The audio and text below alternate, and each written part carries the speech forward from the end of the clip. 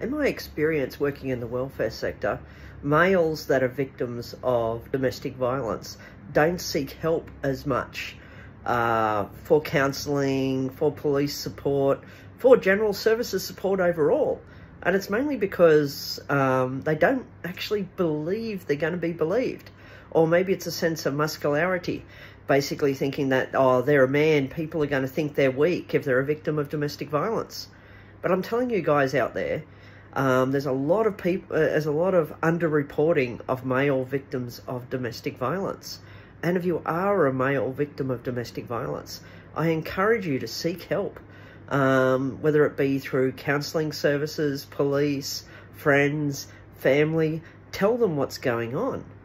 And also maybe just keep your own diary on what's been going on for yourselves, to help you with your own therapy and psychological well-being. And yes, but do seek some form of help. In Australia, they have things like Men's Line, which is a counselling service, Lifeline.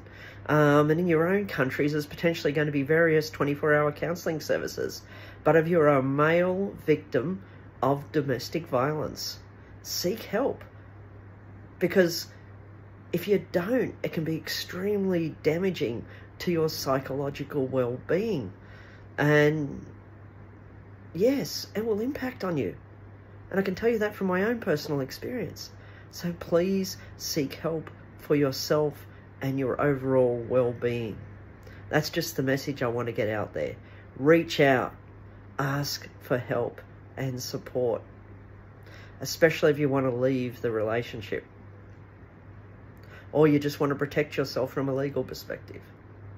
Please seek help if you're a male victim of domestic violence. Okay?